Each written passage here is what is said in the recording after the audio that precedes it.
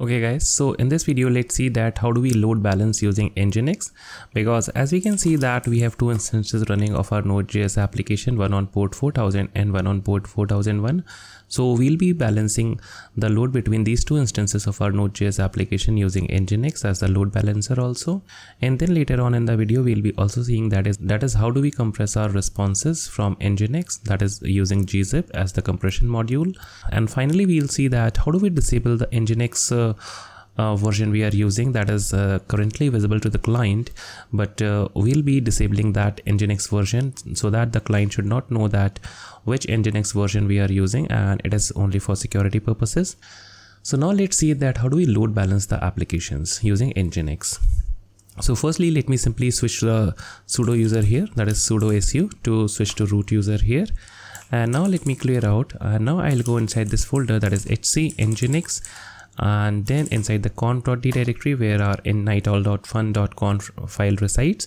If I do ls here, we have this untitled.fun.conf, and currently we see that we have this application running on port 4001, as well as we have this application running on port 4000 also. Though later on in the series you won't be able to access the applications directly on these port numbers, but still we see that we have these applications on port 4000 and 4001. So let's load balance them.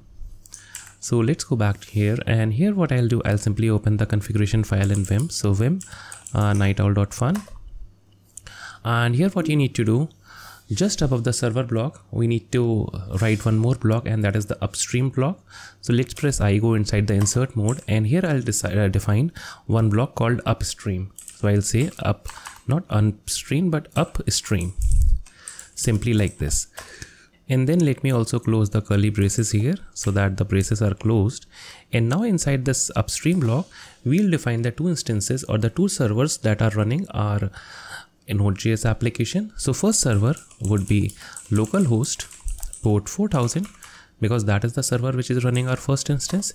And then we'll define another block, that is server here, or another server here, not the block here, and that server is running on port 4001, that is localhost port 4001. And now we need to give this upstream a name.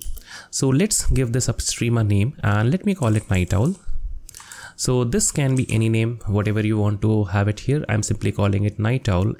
And now what we need to do, we need to go to this proxy pass here that is defined now inside the HTTPS server block which was generated by certbot.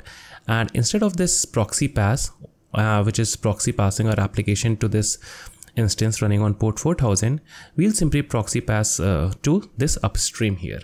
So once I'll do it, it would make more sense to you. That is how easy it is to do. So let me escape from the insert mode, and let's come to this proxy pass. And instead of writing here localhost port 4000, what I'll do, I'll simply give this a name, that is the upstream name, and I'll call it night owl. So let's go to the insert mode and delete this localhost port 4000. And now let me simply go to night owl, simply like this. And you don't have to do anything else like the .com or .fun or nothing like that. It is simply pointing this proxy pass to this upstream block here. So now what I'll do, I'll simply press escape and write and quit. So that is all what you need to do to load balance the application running on two instances. So now I'll simply writing and quitting this file. And now what I'll do, I'll simply check my configuration by doing nginx -t. So all seems to be successful. So what I'll do, I'll simply reload the application, that is the Nginx application. So systemctl reload Nginx, and the application has been reloaded, or Nginx has been reloaded. So now let's try to reload the page, and if everything worked, then this might be port 4000 or it might be 4001. So it depends on which way Nginx decides to go, that is whether Nginx wants to serve the response from 4000 or from 4001. So let's reload the page. So we see that here that we get 4000. So let's reload, we are still getting 4000. So let's open another tab and let's go to nightowl.fun, and we see that this time we are getting a response from 4000, but now we again get back a response from 4000. So now let me open another browser here. So it might be that we might get a response from 4001 as well. So So we see that we get a response back from 4001. So we see that our load balancing is working. And now one thing more I would like to tell you about WebSockets is this, that if you are using WebSockets inside your application, then you need to do a couple of changes here. So let's go open our untitled.fun.conf file here. And now whenever you are using WebSockets, what you need to do, you might be having a location path for WebSockets, and I'm just writing it here, and later on I'll be simply commenting that out. So let me Control C, that is this location block. And let me go to the insert mode once again, and let me paste in the same location block. And you might be having a path for WebSockets that might be like socket.io. If you are using socket.io for WebSockets, then you will be simply proxy passing the response not to this nightOwl thing, but instead you should be proxy passing it to this thing here. That is, let me Control C and let me go here and let me paste it here. And it is only if you are using WebSockets here, then you need to do this. And then you need to do one more thing here, that is you need to provide in some HTTP headers. So let me copy it from my repo and let me paste it here, and let me paste it here. So you need to provide these two, this HTTP version, that is 1.1, because I guess that WebSockets one work on HTTP 1.1. So you need to provide in the HTTP version also, and then you need to provide in these two headers, that is the upgrade header and the connection header. And now the last thing which you need to do is to go to the upstream block here, and now here what you need to do, you need to provide in one more line here, and that is called that is IP_hash, so that whenever a request comes from a particular IP, that IP should only be served from only one of these instances whenever the WebSocket connection is in progress, so that it should not be the case that the first time WebSocket tries to handshake, it goes to this instance, and the second time it goes to this instance. So this IP hash means that whatever the client's IP address, so whatever host is assigned or whatever instance is assigned, only that instance would be responsible for handling client connections from that IP address. So now let me simply press escape, and now let me simply write and quit, because it doesn't matter, because we do not have a socket.io file, or we do not have we are not making any socket connection here using WebSockets, so it doesn't matter here. And even if I do nginx-t, everything should work well. So but beware that you should only use this bit of code only when you are using WebSockets.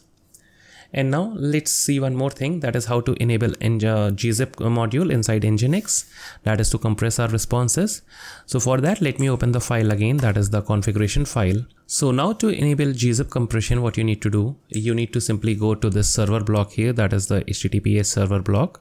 And here what you need to do, let me go at the very top of the server block, and just below this line here, that is after the server name is defined, we need to set go inside the insert mode, and we need to set Gzip to be on. So we'll say Gzip to be on like this, and then we can define some more variables about Gzip. So let me copy and let me paste it here, and then I'll explain it to you. And these all things you will find in my repo again. So let me paste it here first. So here we pasted a lot of things. Firstly, we enabled Gzip, and then the minimum length of the Gzip should be 256 bytes. And then the things which you need to know is the compression level. So it is 6, and what I've searched on the internet, that 6 is a pretty good compression level. And then for the HTTP version, it is 1.1, and the type of responses that should be compressed are these types of responses, that is the text XML should be compressed, application XML should be compressed, and then we have this application JSON should be compressed, as we can see here. And then we should disable Gzip on Internet Explorer, that is from version 1 to version 6, that is MSI does not support Gzip, so we need to disable it on these versions here. So you can simply copy and paste this bit of code, and it is pretty much the same for any server. So this is how we enable Gzip here. So let's simply press escape, write and quit. And now let's check our Nginx configuration once again, and we see that the text is successful. So let's reload Nginx file here, that is the Nginx server here. So it has been reloaded.